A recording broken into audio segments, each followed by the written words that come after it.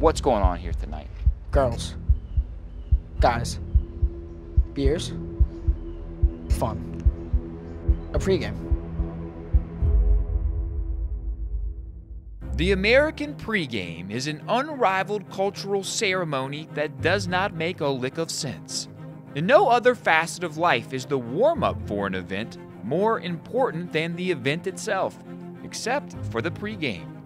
It's a time where people of all races, religions, creeds, and colors can come together and prepare for the night to come.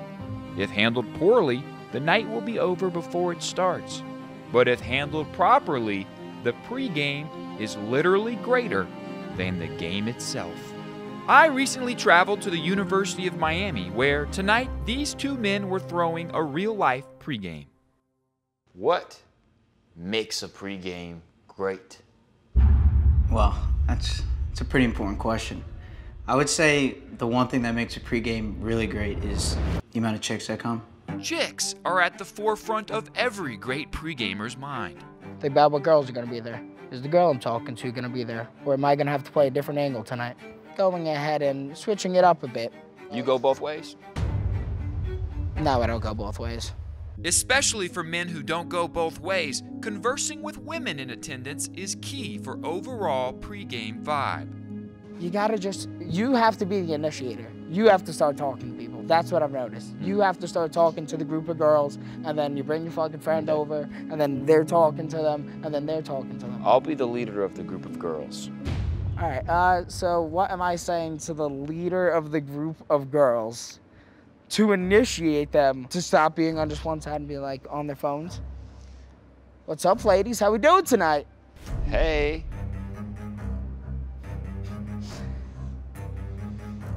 Wow. Jesus. What? What? Nothing. You just kind of distracted me with your... We're just over here, what? I'm just wondering what you guys are doing over here. Well, why don't we just talk to some people? Let's We're make some listening friends. to music. Well, why don't we change up the music a little bit and we can really change the vibes on this bitch? You're gross. Changing the vibes in this bitch isn't as easy as it sounds, as strict rules must be followed. Bops only?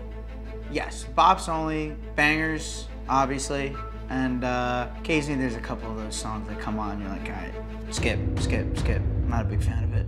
It's true. As high as a party can go with the right music, the total opposite is possible if the wrong person gets the aux.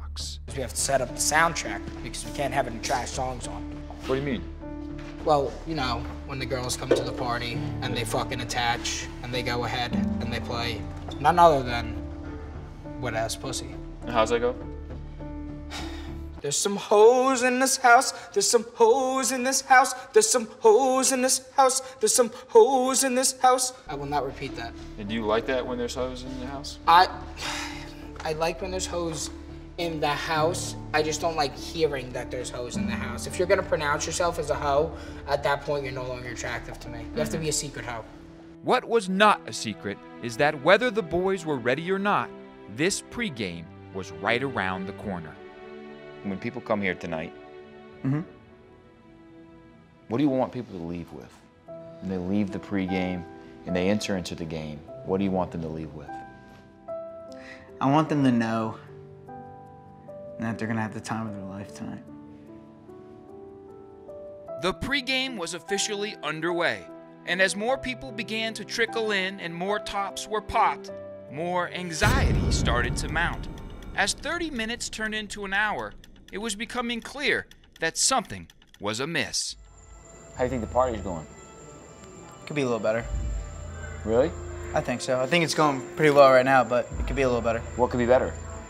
The ratio. Ratio's kind of off right now. Some girls didn't show up? Yeah. What happened? Flaked on us. What? I don't know. It's some fugazi shit. Fugazi shit maybe, but what kind? Late night class is what I'm putting into my head right now. For this pregame's ratio to be corrected, aggressive cellular communication was necessary. Hello? Caroline, what's good? AJ, what's up? I know, it's been a while, but I was wondering, what are you doing right now? I am hanging out at my apartment with Sienna. What are you up to? Right now I'm having a pretty kick-ass pregame. I was wondering if you guys want to come through.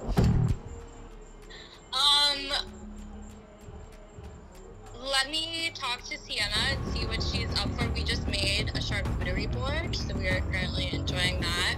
A who? Things were not looking good.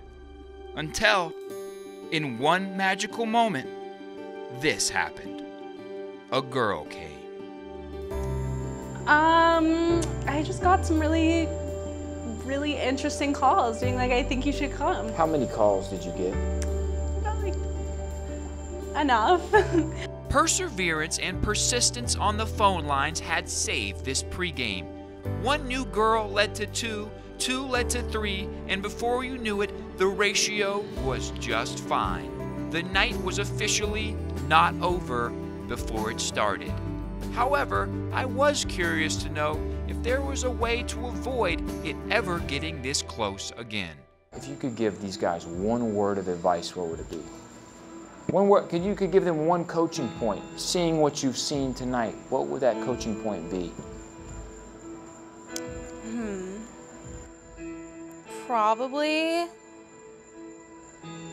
like a better playlist. The music was bad. That's what I would say. Music is terrible. What song would you have played? I would probably play WAP. It's true. Girls really do love WAP. And men really do love girls. And when these two facts are realized together, so too is the perfect pregame. This was the best pregame of my entire life! Let's go! Sick pregame, sick time, review